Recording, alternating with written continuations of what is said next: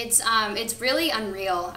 My brother was visiting not a week ago, and I was taking him around the stages, and it's crazy to see how much it's grown over the past 3 years that I've been here, and it's so exciting to me. And I think this character for me has been really special to play because I've gotten to grow with her. And I just got out of high school when I got the role for Davina, and she was about the same age as I was when I first started playing her, and so getting to grow with her has been really interesting, and to go through all the ups and downs and her arcs, and it's been unreal, and I'm really excited to kind of see where she continues to go and the stronger that she gets. It's an honor to play her.